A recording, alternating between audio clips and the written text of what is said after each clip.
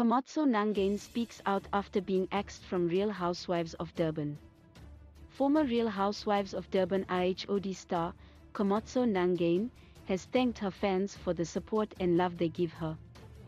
She took to social media to say she's receiving a lot of messages of love and appreciates them, although she cannot respond to all the messages. Each love shown, each positive message sent. Just know that I appreciate it from the bottom of my heart.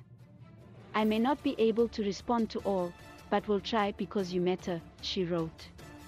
Sometimes, I also need a motivational quote. Something to lift me up and a bit of love sprinkles. I am a normal human being like you. I just happen to be on your small screen, but that doesn't define who I am, she said. Kgomotso also received messages from people saying they will miss her on the new season of the RHOD.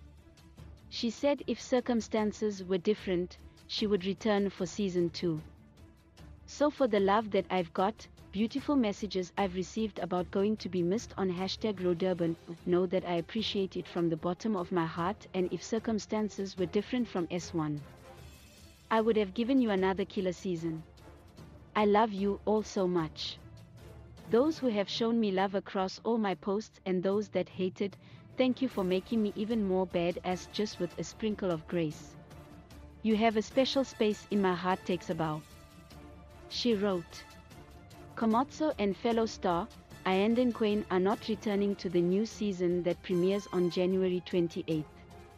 The cast members for season 2 are Zodwa, Mokomolo, Nseleku, Londai London, Nkosi, TikTok sensation, Jojo Robinson, Sorisha Noido, Nonku Williams, Annie Ludic and Nonkonaiso, Lokonko Konko.